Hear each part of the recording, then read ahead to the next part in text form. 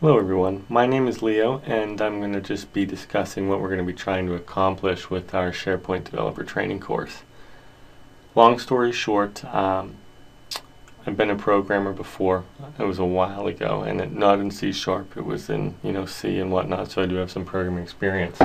But I'm a server administrator. I do a lot of stuff with SharePoint. I've decided, you know what, I really want to start learning how to develop within SharePoint.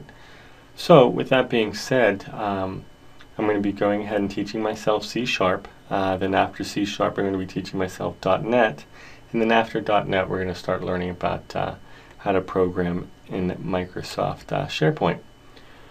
So every day, I'm going to be, or at least, hopefully every day, if not every other day, I'm going to be teaching a small, somewhat informal lesson on programming. Essentially what I, went over, the day before, and be teaching it to you guys. We actually got this idea because we were doing some of the SharePoint Pittsburgh tutorials, and we got some seriously great feedback, and everyone found it was really useful. So I figured, this is something I've wanted to learn for a while. Why not start today, right?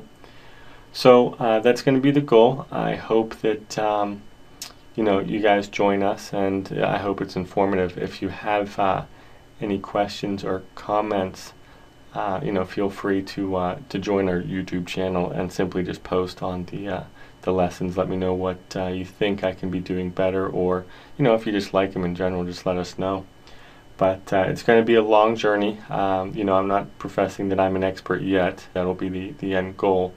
But I think it might be interesting being able to see firsthand. I'm going to be learning it day in and day out. I think that both of us, hopefully being on the ground floor, might actually be a really good opportunity for everyone to learn. So that's pretty much it. I've already actually created the next two lessons. I'll be posting those, along with this video.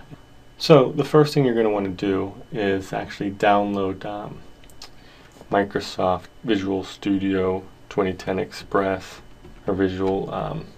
Oops, I already downloaded it, and you can see it's actually the third lesson. Let's go to and explore here. Okay, Microsoft Visual Studio 2010 Express.